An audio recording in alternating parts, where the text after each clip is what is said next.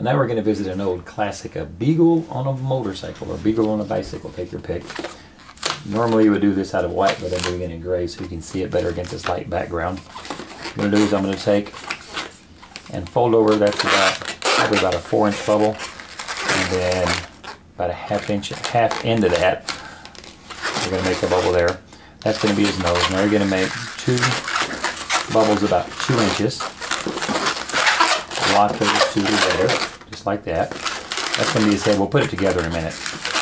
Now you're going to make about a 1-inch bubble. A bubble just a tiny bit longer. Another bubble the same size as that second one, and then the last bubble the same size as that one there. That's going to be his hands and the handlebars.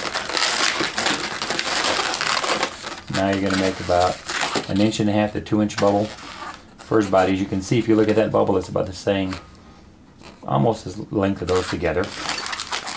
Now we're going to make a little small pinch twist.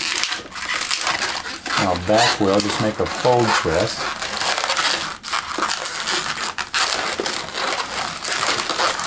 So that you get a wheel. That's about 3 fingers or so on my hand. Now we're going to make another little small, about 1.5 inch bubble. And we're going to make a little small bubble on the end of that. Make that into a fold twist. And then tuck the small one on the end up through his arms. I'm going to spin it around to lock it in place. That completes the bite. Now let's pull his head together. You're going to take this long bubble and wrap it up over the 2 fold twists. And I'm going to give it a squeeze to kind of stretch it out. And then just tuck on the other side, push it back into it to hold his head into place. You'll have to push it up in there so it'll stay. And when you do that, that forces that head to take shape.